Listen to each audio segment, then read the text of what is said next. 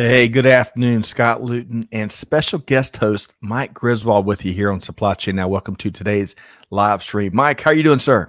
Hey, I'm great. I've never been referred to as a guest host, so I'm looking forward to it. Well, kidding aside, so as our folks and family and community knows, Mike Griswold is VP analyst with Gartner, very highly respected world leader in technology consulting and then some. But he's also almost as important, one of our most popular repeat guests here at Supply Chain Now. And we hear it all the time from our audience and community, all the questions and comments. And folks get their popcorn and Diet Cokes ready when we have Mike with us. But today's a little bit different. And Mike, we uncovered, I want to say a couple episodes ago, a couple appearances ago, that you've got a real enthusiasm and passion for the military and military history. Is that right? That's correct. It started with, when we first lived in Massachusetts, going to air shows. That got me interested in kind of military aviation, and it seems to get spurred on by books. So I read Stephen Ambrose's book on D-Day and got really interested in D-Day and learning more about that. I read a book on the air war in Vietnam and got really interested in that. But probably the book that had the most impact on me personally was Lone Survivor. And then that got me into reading more and more about Afghanistan. And it's just been, if you could see my bookshelf, it is populated with all kinds of military history books, primarily in those three areas. Well, unlike my bookshelf, you actually read the books on your bookshelf. So, but Mike, really, as busy as you are and all the things you're doing, of course, one of the leading voices in global supply chain, I really appreciate your time here today as we have a really special episode teed up. So on that note, we're going to say hello to all the folks pouring in. I love some of the comments already. So today, folks, we're going to it's going to be a little bit of a departure. So as you may or may not know, Veteran Voices is one of our podcasts here where it's part of our Give Forward programming, right? As a fellow veteran, since I got out in 2002, we've tried to find a variety of ways of giving back, amplifying the issues and the challenges and the journey of our fellow veterans. And today is going to be a Veteran Voices themed live stream episode of Supply Chain Now. So stay with us. It's going to be intriguing. It's going to be inspirational. In light of the tragic events kind of playing out in Afghanistan here in recent weeks, some retired U.S. military members have been taking it upon themselves to go in and help folks egress out of Afghanistan. Some Americans, Afghan allies and their families, and you name it. Talk about some treacherous missions, but noble missions. So today we're going to hear firsthand from one of the brave leaders of the noble mission that continues. So stay tuned, intriguing, inspirational conversation. And Mike and I and the whole team is able to really honored to hear firsthand. So Mike, thanks so much for your partnership there. Are you as this came about really short notice, right? We had an opportunity to get retired Lieutenant Colonel Scott Mann and was able to take advantage of it. But Mike, are you as excited about this as I am? Yes, Scott. In fact, when your email came across, I literally read it like 5 times to make sure that I was reading it with the intent of being able to talk around this topic today. I feel incredibly honored to be able to be just a small part of this conversation. The story is incredible. The work is incredible.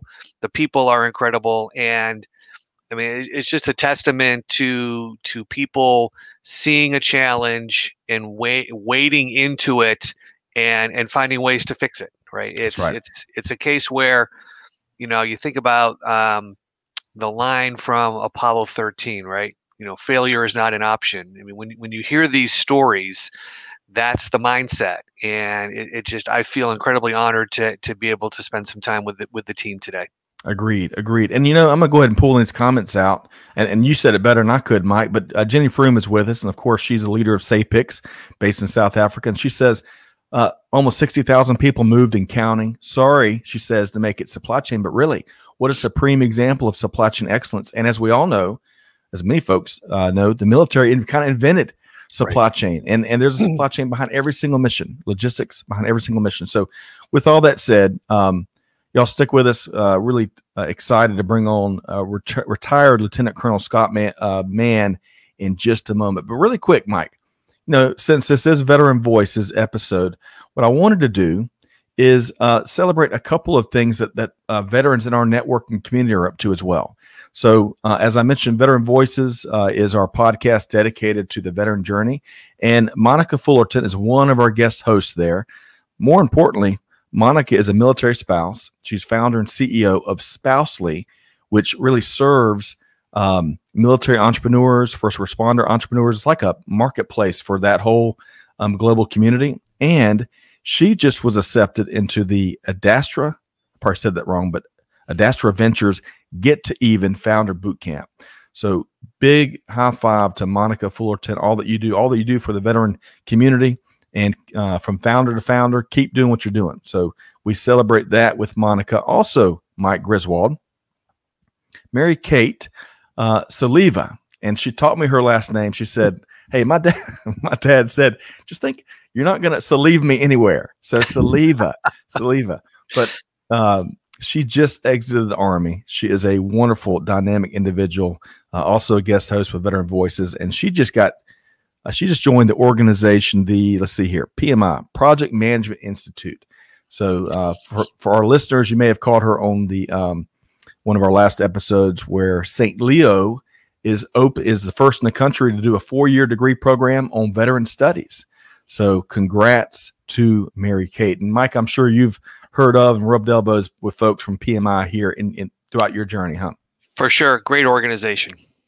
So congrats, Mary Kate. We look forward to, we're recording sessions with Monica tomorrow and Mary Kate on Friday. And then finally, we can't make things happen without big supporters and advocates of our veteran community. Big tip of the hat to Kelly Barner with Buyers Meeting Point, and who leads our Dial P for Procurement series. She sponsored some recent episodes, including this latest one with Raleigh Wilkins, who specializes in helping veterans find sales careers and business development careers, and doesn't charge veterans a dime to do it. And that's what I'm talking about. So check out Raleigh and Dan Reeve with Esker on our most recent episode. And of course, all of that is done in conjunction with our friends from the nonprofit Vets to Industry, which, when I exited in 2002, it was tough to find professional resources and connections and just be aware of all the resources are out there for us.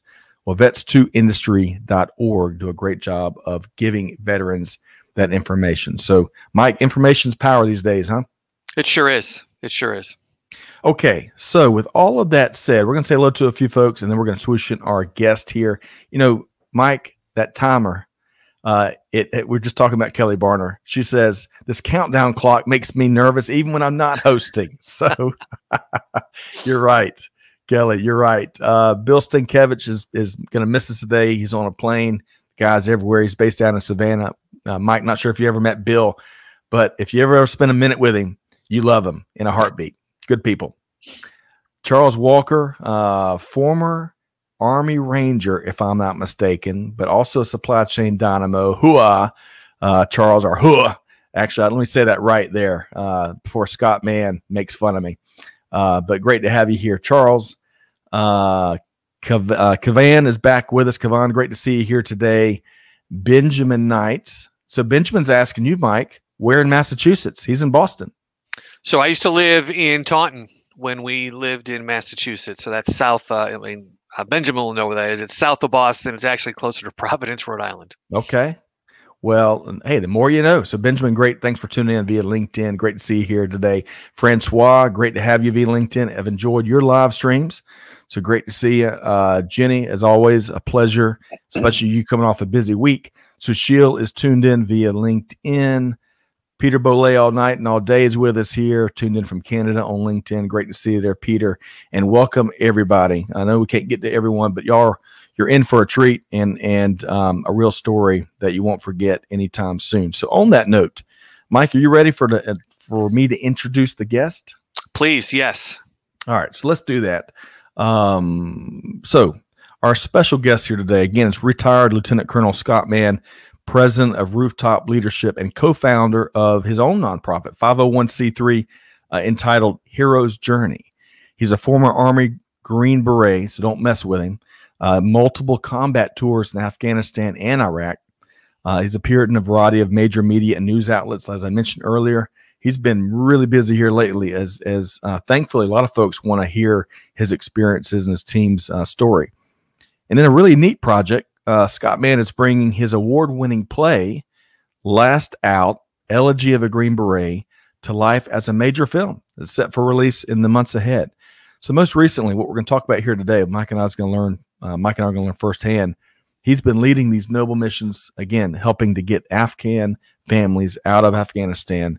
In my book, I know the word hero is thrown out all over the place these days, and hey, with good reason, but this is a real hero, and we're going to learn it firsthand here today. Let's welcome a retired Lieutenant Colonel Scott Mann. Hey, everybody. Good afternoon. Great to see you. Thanks so much for spending some time with us. You too, Scott, Mike. Good to see you. Thanks for having me. All right. So I got before we get started in the serious stuff, really quick, you mentioned pre-show that you're a product of the Arkansas school system. So did you grow up in Arkansas?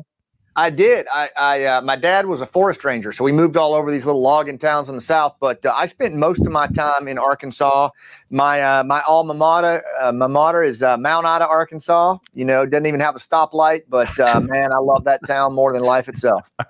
Love it. All right, it's a good deal. So, Mike, let's get started. We're gonna talk with Scott, and it's okay to refer to you first. I'll tell you, I get some military in me, and I'm meeting an officer. I was enlisted. I feel obligated to throw on the rank on the front end, so I appreciate your. Man, please don't, please don't. Green Berets. You know, there was I don't know if you ever read the cartoons Willie and Joe. You know, back in the World War II privates that were always getting in trouble. And there's this one cartoon where Willie's carrying his lieutenant on his back, and his lieutenant's wounded. And Willie yells up at him with bullets zipping all around. He says, "Don't mention it, sir. Happy to do it. They might have replaced you with one of those saluting devils."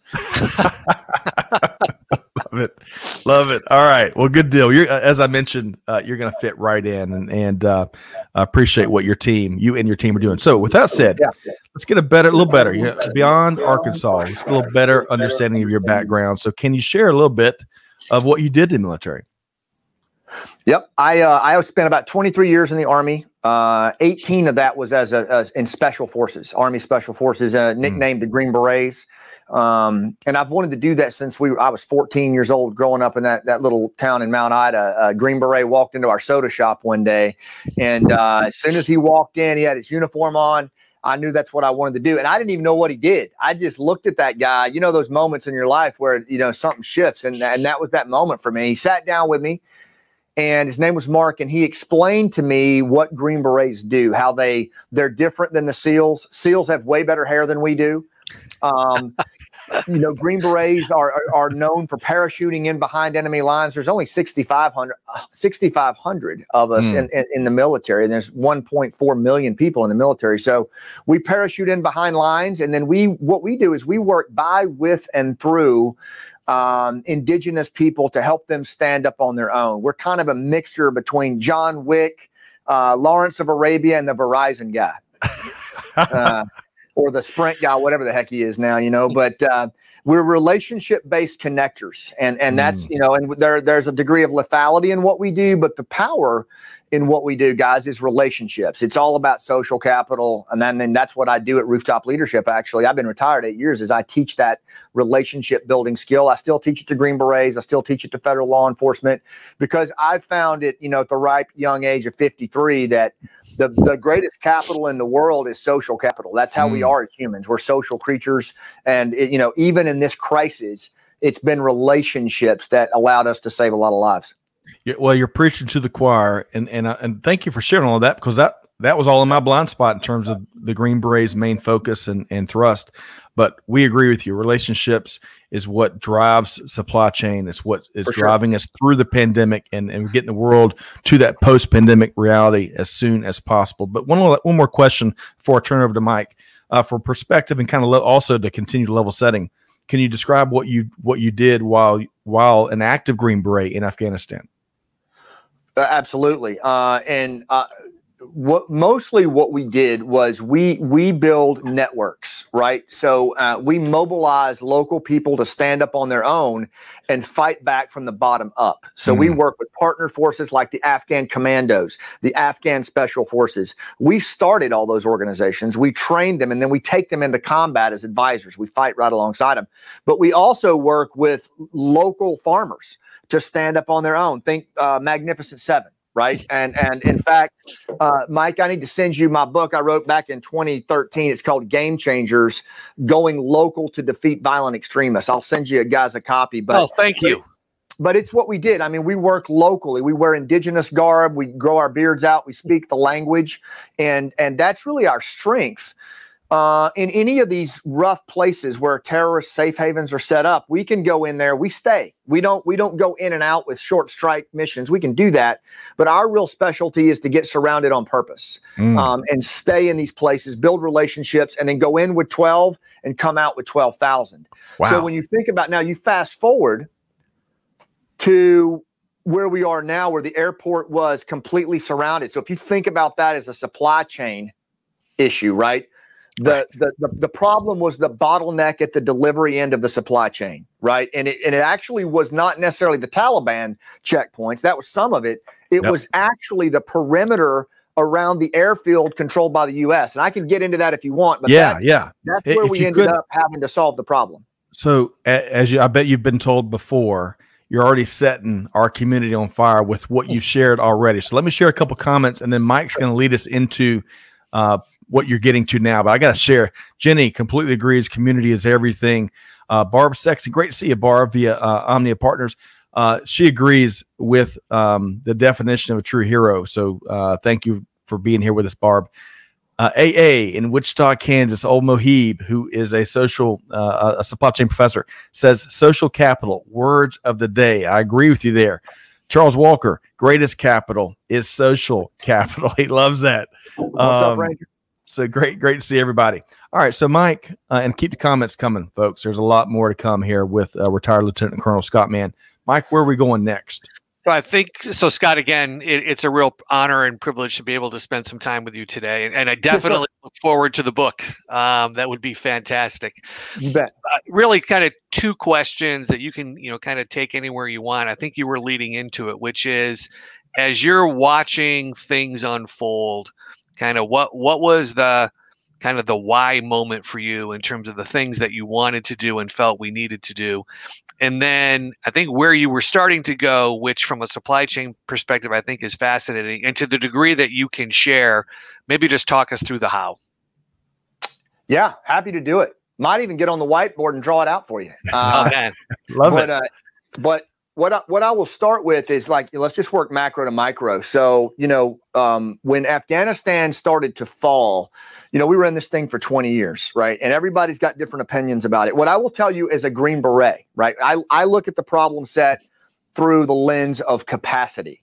So if the goal is to keep global terrorism at bay, which is about the best you can do in this day and age, right? Global terrorism is fueled by particularly Islamist violent extremism. It is extremely persistent, right? So the best you can do is keep it at bay. At least that's been my experience. Then unfettered safe haven is the worst thing you can have, right? We learned that on 9/11. If you give a global organization unfettered safe haven where they can rest, plan, project, that's a problem. So what we wanted to do in Afghanistan was to help them build both a formal and informal civil society that could be an antibody at a local level to violent extremism, so that they couldn't power project. And the problem is that country's been at war for 50 years. So every mechanism they have for conflict resolution, security, food security, food provision, all the things we take for granted in our contract transactional society and their status clan society, it's completely broken. And it's broken to the point of they rely on external actors to close their supply chain. Well, guess who closes it? The local insurgent, unless you can provide them with new patterns. It took 20 years I mean, they didn't even have an army. They didn't have a police force. They were in an ethnic civil war that had devastated them. So we spent 20 years just trying to cobble together, an organization of military and police that could shoot in the same direction. So at a macro level, when we got to the 20-year mark and everybody was screaming, get out, we're not nation building. That's not the point. You're building capacity to be an antibody to extremism. And we bailed on it, and we bailed on it fast. It collapsed, and we found ourselves looking at a timeline that was untenable. And that's what got us to where we are right now. And it was heartbreaking for those of us. My son was 3, when the towers fell. And now he's an infantry lieutenant, probably going to go over there and fight the war I didn't finish. And that's a hard thing to stomach as a father. Wow. Well, Mike, that is a very powerful why. And I really appreciate the context behind, kind of the science behind, how the military got involved and the purpose of what we're over there to do. And I'll tell you, it also really sticks out. It seems like service is generational and it's passed, that baton has passed. So I really appreciate, your son fulfilling some of the legacy you're putting out there, wearing uniform and serving the country. And for that matter, it's bigger than that. As we all know, it's furthering the cause of freedom, and it's empowering others to push back against tyranny as well. So I can't tell you enough how grateful we all are here. So as Mike was asking, so beyond your why, because that's crystal clear at this point. Yeah. Can you talk a little bit more about the noble mission itself? What, going in here recently? Yeah. Let's pull it. You want to pull it apart? Yeah, please. Sure. Let's pull it apart. Because I think what you all, if my goodness, work in functional supply chains, you're going to see the universal singular of this in a second.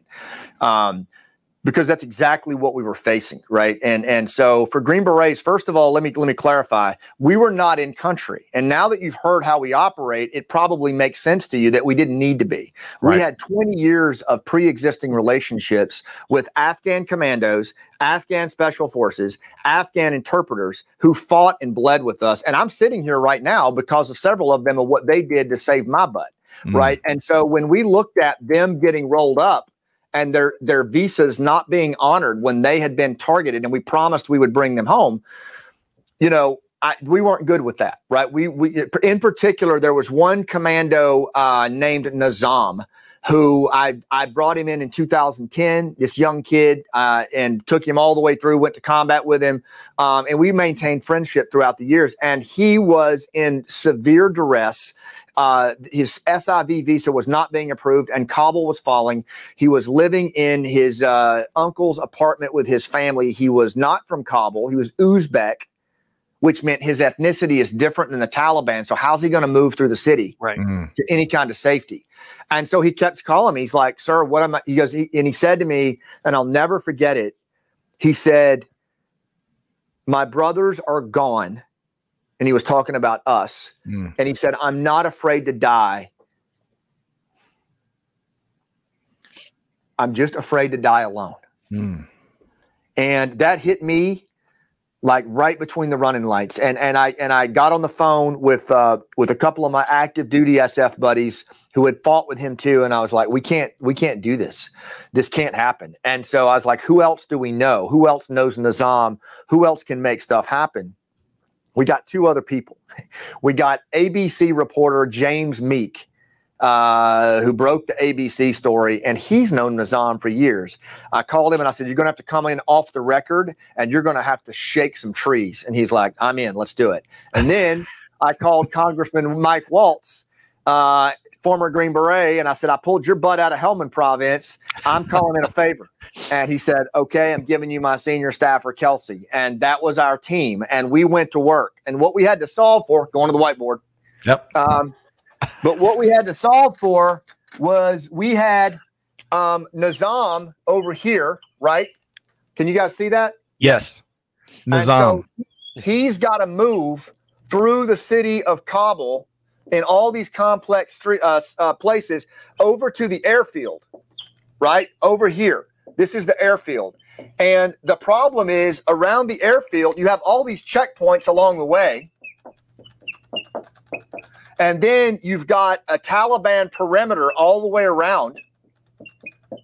And then inside the Taliban perimeter, you have a U.S. NATO perimeter with the doors locked and you don't know what their schedule is, and they don't have clear criteria for when they open. And you're starting to get between 20 and 30,000 people blocking here. Wow. Right? So think of that from a supply chain perspective. You've got a massive bottleneck, right? So what we did was we thought, okay, we have at least 3 or 4 strategic log jams here that have to be negotiated. And so what we did was a lot of time-sensitive collaboration.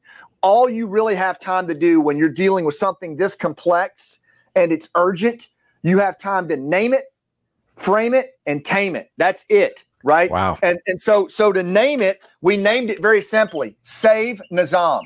Right. And we defined saving Nizam as getting him on an airplane and flying away, wherever away is, doesn't matter.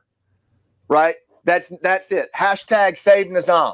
Yes. So that's what we focused on at a singular level. Then we started pulling apart what were the actual challenges here. We started with the checkpoints. Well, Scott, can I interrupt just for a second? And this is fascinating, and we're getting a ton of comments.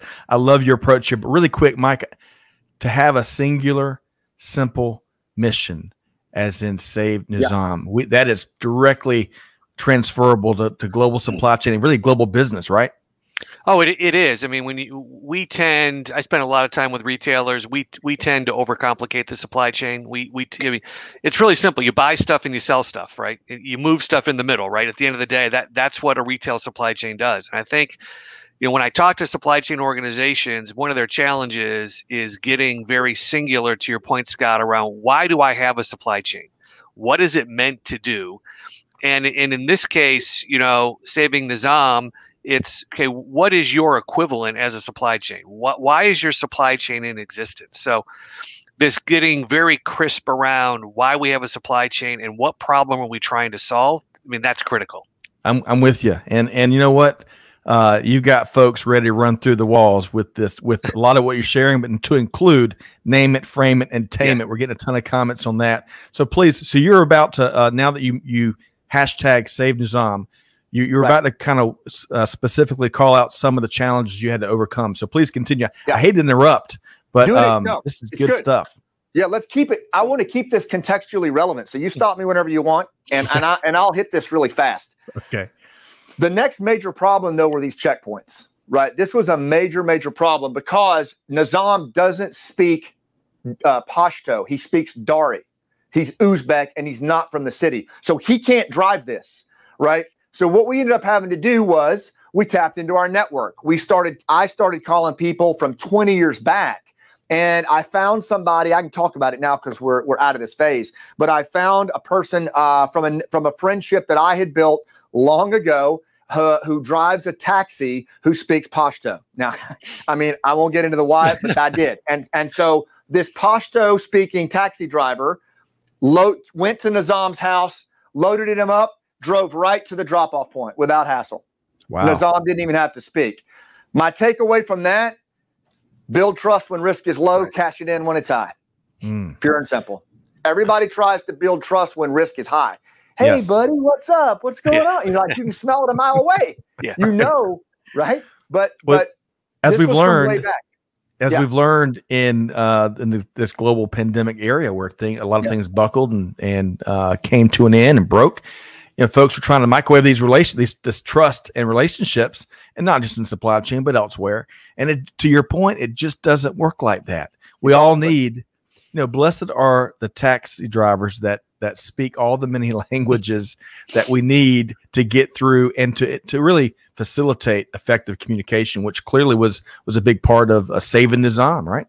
Yeah. It cracks me up how many people in the course of their day dismiss the people in their arena as non-relevant and treat them as such. And you never know when you're going to need to pull that lever, right? And that person, and reciprocity is a fickle thing. It only works if it goes both ways. Right. And you build that reciprocity when risk is low.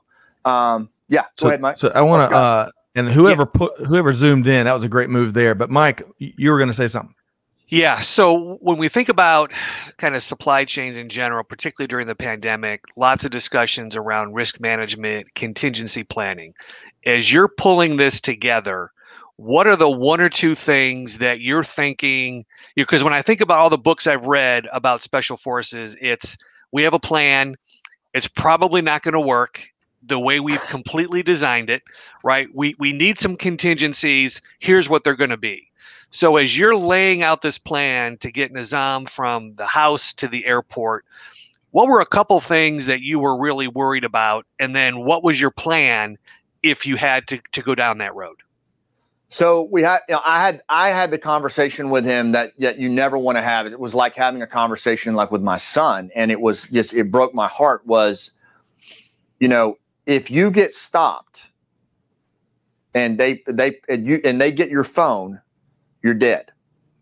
The second they see these +1 numbers on your phone, plus they had compromised all biometric data at this point. So, so my guidance to him was, if they get your phone, you're going to have to shoot your way out of it, get to safety somehow, buy a burner phone and come up on the net, when you can. And then, because your safe house is burned, you're out there. And that's what was so nerve-wracking for us. We were up for like 36 hours as his lifeline, moving him and mainly to keep him, because he was starting to panic, and he's a warrior.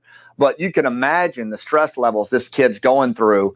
So we stayed on the phone with him, as we called ourselves his shepherd, and just moved with him, and he knew he wasn't alone. But you're right. Normally, I like to have a lot of contingency plans. I think every supply chain function, whether you're moving unconventional things into Iraq or whether you're moving things across the world, contingency planning really should have two things. You should have branches and sequels, right?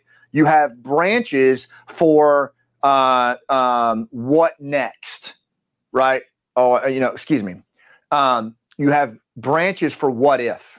Right. So if Nizam gets stopped, what if? That's a branch, right? Branch off. You have decision trees. Yeah, that's right. And you have sequels for what's next. So if he gets to, let's say he gets to here, what next? And both of those are necessary in contingency planning. So once we got him to here, we got him within 4 feet of and then he navigated the checkpoints on his own. The Taliban perimeter, he actually just kind of worked his way around and got up to one of the gates on the backside because he knew the airfield.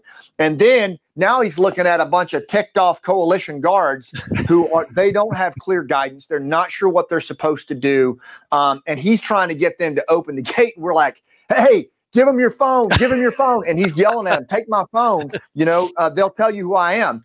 They wouldn't take it. They pointed their weapons at him. And so finally, he was getting the 10% battery life. And we knew if his phone went, we lost him. We lost our eyes. And he lost his eyes. So we made one last ditch call. James Meek, the reporter, made one last call inside the airport. And he found a guy that worked for on the diplomacy side. You can't make this up. Happened to be a former Green Beret. And he explained what was going on. He explained that in all these throngs of people, there was a commando who had gone to our qualification course at Bragg that was ready to be pulled in. And the guy said, all right, fine. If he yells pineapple, we'll let him in. And we're like, say pineapple. and so he does, and the next thing you know is you see Nizam inside the wire with the guards, like this. And we just, I just collapsed on the driveway, man. I just and all the pineapple memes are going on the phone, and that started Task Force Pineapple. So first off, as we all can acknowledge, Scott Mann can tell a story like few others, right? And I really appreciate that approach. That resonates. Great storytellers always do. But kind of kidding aside, we're talking about y'all's efforts saved a life that was had he got permanently disconnected from his brothers, as you put it, bad things were going to happen. And unfortunately, and I'd love to get your perspective here, Scott. I'm trying to process the story that you're telling us and kind figure out what questions I'm going, because this is very unique. This is new stuff. I mean, some of the supply chain themes are one thing, but to hear these human journeys is another thing. But unfortunately, there are tons and tons of Nizams. Can you give us any kind of context there? So what happened at that point was I was getting all kinds of calls from my buddies, Navy SEALs, Green Berets, Army Rangers, agency guys, who were like, "Hey, my interpreter's stuck. Hey, my commando's stuck with his family." And so our little team, we started calling ourselves Task Force Pineapple at that point. We were like, "Hey, why don't we just open the room up? Let's make every one of these men and women a shepherd like we were. We will give a situational picture in our encrypted room, and then we will let the shepherds move themselves to where they need to go. That way we can share information in real time, but the local relationship can exploit the opportunity." So what we did, that's what we did. And plus we had connections inside the airport, which nobody else had really thought about, right? So we now had inside the airport commanders, sergeants, diplomats who did not like the orders they had been given, who intended to honor the promise, and they agreed to be conductors on our Underground Railroad. And so we started probing the perimeter, and we found holes in the wall. We found sewage canals, and we started guiding through situational awareness. So what I'm telling you is having a common situational picture in real time, and the organization being able to talk to itself, but then having the local relationships that you can exploit to move fast and agile. And when we did that, we scaled, and we got 700 Afghans through in 3 days before the bomb went off. Wow. Okay. So Mike, I don't know about you, but my mind is racing. I wish I had 6 hours and then some with retired Lieutenant Colonel Scott Mann. What are some of the things you're thinking right now, Mike? So when I first read about this, Scott, the whole Underground Railroad really resonated with me in terms of how you were moving people through. And I don't know that anyone necessarily thought that, we would be able to turn to something like the Underground Railroad and use it for a cause like this. If I bring us back to the earlier conversation around kind of contingencies, when I think about supply chain capabilities going from one person to 700, it's about scaling. Right. And you just mentioned it's about scaling. So as you're thinking about, okay, we've got all these other people, it worked for Nizam, because oftentimes people can do one thing really well once. It's how do you scale and repeat that over time? So as you're thinking about, man, we've got people that we want to help. What were some of the scaling things that you were wrestling with in order to take this from 1 to 700? Right. So the problem becomes, the bottleneck becomes the Taliban perimeter, and then right into the coalition perimeter. Those are the two major issues. The Taliban perimeter required a level of trust and relationships that's almost indescribable. And let me tell you what I mean by it. And so the local shepherd was critical. And remember now, these are all volunteer combat veterans. These aren't active. These are men and women with businesses like me. They are school teachers. They are employees at Amazon. They just wanted to honor the promise when it wasn't being honored. And so what happened was the Underground Railroad actually was the idea of a retired 10th Group Special Forces guy named Zach, who teaches 3rd grade, and his hero is Harriet Tubman.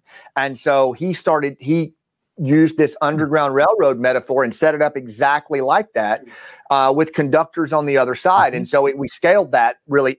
But what I want to point out here is two things. One, getting through the Taliban perimeter required a level of trust because the Afghan partner, the interpreter or the commando, is with his family. And as they go through the checkpoint, the Taliban are beating them mercilessly, right? They're beating the children. They're beating the spouses. They sent some spouses into labor. They killed some of the kids. And so the interpreter would be on the phone, or the commando, ready to fight. And he's like, "Sir, please, can I fight him?" And he's like, no, hold your ground, endure, get to freedom. Now you think about the level of trust that has to be in place between those individuals for that to occur. And so the horrorism that those Afghans endured, and their shepherd who was on the other line, is pretty indescribable. So that's one thing. when we execute in tough situations, we have to have infallible trust in the people that are executing. Like there has to be trust that is built before it ever gets bad. And then when it gets bad, we have to really believe in it, right? And really let it drive us through the rough times. But then when they got to the gate, that is where, in my opinion, storytelling in real time became the biggest issue. We decided at Pineapple that we were going to do a media blitz. I had quit the media years earlier. I hate the 24-hour news cycle. I think it's the biggest joke in the world. But that'll probably get me off the news right now. But I had just stopped it because it was so partisan and I didn't like it. Yeah. But I went back on because I'm like, we got to tell this story and we got to tell it in real time. And James Meek wrote the ABC article in real time. And we were telling stories to the people on the inside in real time. That's narrative competence. When you use purposeful storytelling in real time to meet your goals, because the brain thinks in metaphor, right? And so we were doing that, and it moved fast. For example, at one point in the canal, British soldiers had seen the story on BBC. And so you have these partners that are holding up cell phones with a pineapple on it, and the Brits recognized it from the story. And they pulled them in. They weren't we hadn't even called them, but they'd seen it on the news. Wow. So, all right. So as we start to wind things down, we want to protect your time. I know you're getting calls from every organization, which is, again, a wonderful thing. So we can get this narrative, what'd you call it? Narrative control out there. Narrative competence. It's the ability to tell stories in real time to meet your goals. Narrative competence. I need you to give me some lessons on narrative competence, Scott, man. But hey, all right, so you mentioned going back a little ways. We love our metrics here at Supply Chain, especially life-saving metrics, which these are 700 folks that you are able to help get out of bad places before, unfortunately, the tragedy that struck a few days ago. Is that right? Yeah, now we're pivoting into recovery operations with the government gone, and we got 100 people out yesterday. OperationRecovery.org is in full swing. Wow. Okay. So let's talk about how we can help. How, whether you're tuned into this live stream in Arkansas or South Carolina or Ghana or wherever, how can folks support what your teams are doing? If anything that you've heard today, and I appreciate that, Scott and Mike, if anything that you've heard today, I'll say two things to that. If it resonated with you about honoring the promise, I mean, there's still 250 American citizens we need to bring in. There are thousands of Afghans, high risk, like female judges, young kids, young girls who are part of, in the ARC programs, commandos and their families. If that resonated with you, honoring the promise, we could use some help at OperationRecovery.org. And that's what we're using to move people to safety, but ultimately onto freedom. That's one.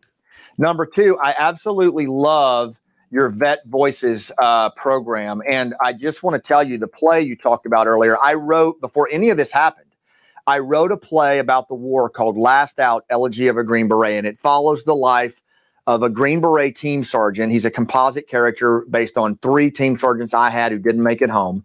And it's about him and how the war affected his family all the way through the entire war. But it tells the perspective of the family, tells the perspective of his Afghan surrogate father and elder, and the abandonment that it's all that's happening right now was written and played out. We toured 16 cities. It was on Brokaw, Good Morning America. And now we produced it ourselves as a film with all veteran supporters.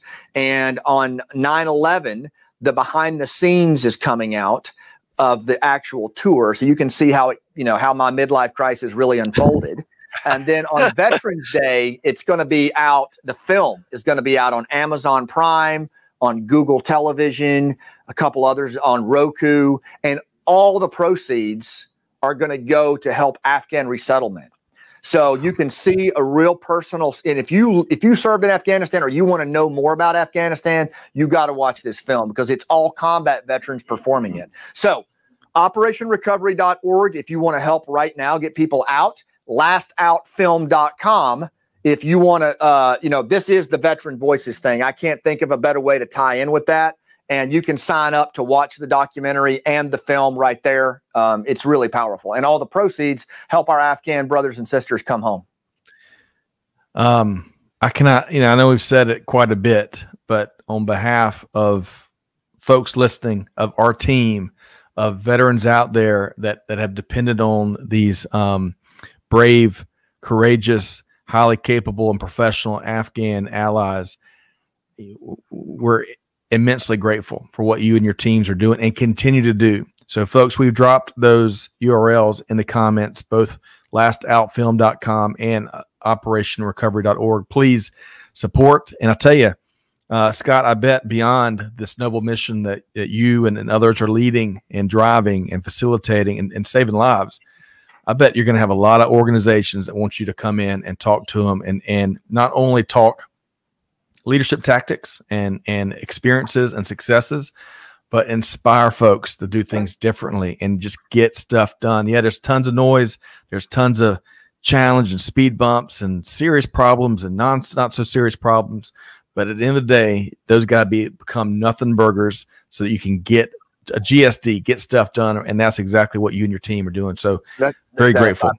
I appreciate that, Scott. And it's very striking to me that that's what this group does. Is everybody could have just gotten ticked off. The veterans could have just got mad like everybody else did. But instead, they got to work. And I would encourage all of us to step back, regardless of our political affiliation, regardless of mask or no mask, shake off that trance-like state of anger and fear and look at the resolve that's playing out right now. And let's get our national narrative back. Let's get our myth back of who we really are. I mean, these veterans are showing us what right looks like. And I hope that we'll all get in line with it because we need it.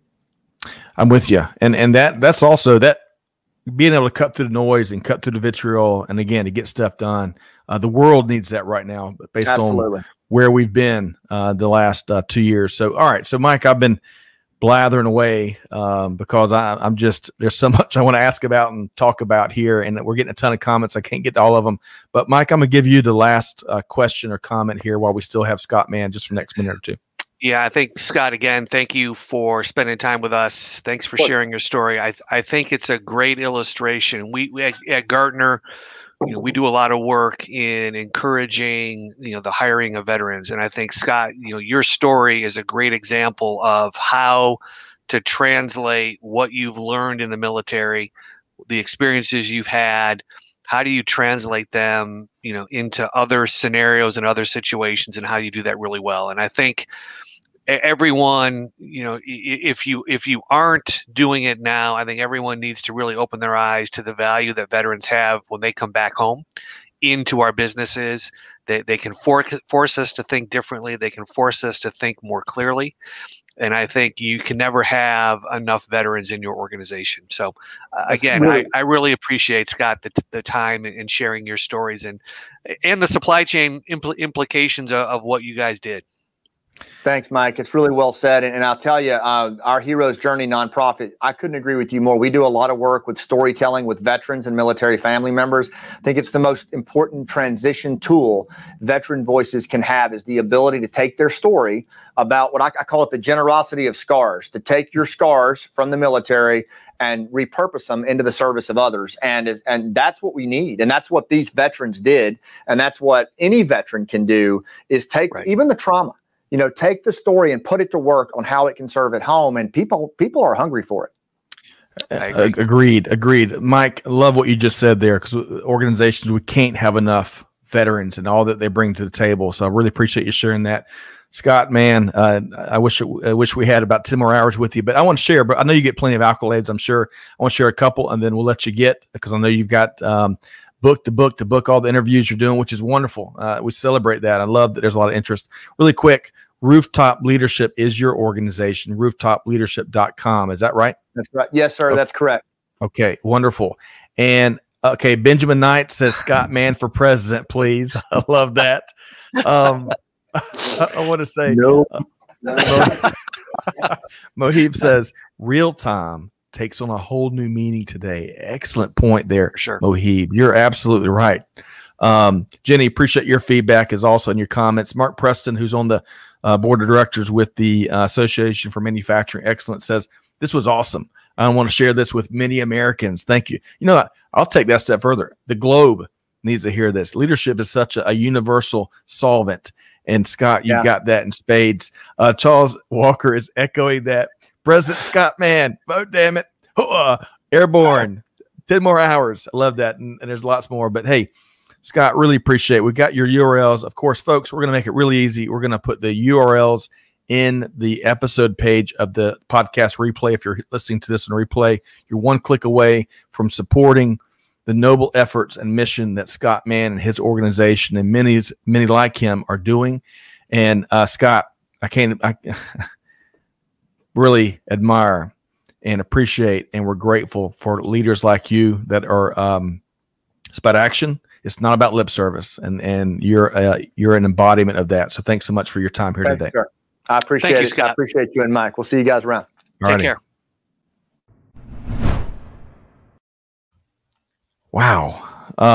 Mike, you know, I wasn't exactly sure how this all would play out today, because I knew this was going to be a unique conversation. And of course we also didn't, you know, I think we booked it. We confirmed it yesterday and then, you know, but I am so, I don't know exactly. I'm processing. One of the things that clearly sticks out to me, I'd love to get your take here as we wrap. I got to protect your time too, is for all of that Scott Mann is doing, retired Lieutenant Colonel Scott Mann, and the lives that he and his teams are saving. It is like he's sitting down on a corner market where we're breaking up boiled peanuts, and he just, you know, it's just what he does. And that down to earth, I mean, that's how you create an army of followers. You know, folks that do it, aren't afraid to do it, and don't take themselves too seriously, even though they're saving lives. Holy cow. Mike, what comes to mind for you? Yeah, I think the sentiments by everyone on the show today. I mean, I think just spending 40 minutes with Scott, I mean, if he asked you to do anything, you would do it, right? I mean, his ability to boil the problem down to say, this is what we're going to do and this is how we're going to do it. Those are traits in leaders. And I think certainly going through programs, any of those special forces programs, those leadership skills get enhanced, but you also have to have something to start with. And you know, I think he's a natural leader. He's a natural storyteller. I can't think of a better, you know, I think not to bring, you know, faith into this, but I think certain people are at certain places at the right time. And I think he was certainly at the right place at the right time. Well said. As always, Mike, you're always, you and Greg both always put things much more effectively than I can, but you're absolutely right.